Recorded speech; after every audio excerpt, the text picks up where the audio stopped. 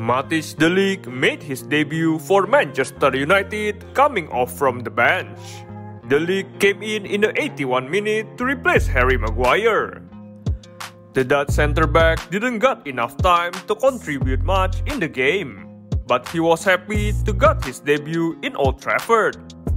After the game, the new signing showed his happiness in his social media. De Ligt said that he is happy to get his debut and also the win. With Harry Maguire looks a little unhealthy when coming off, I think it is time to start De Ligt in Manchester United next game against Brighton. It will be nice to see a defensive duo of Matthijs De Ligt and Lisandro Martinez.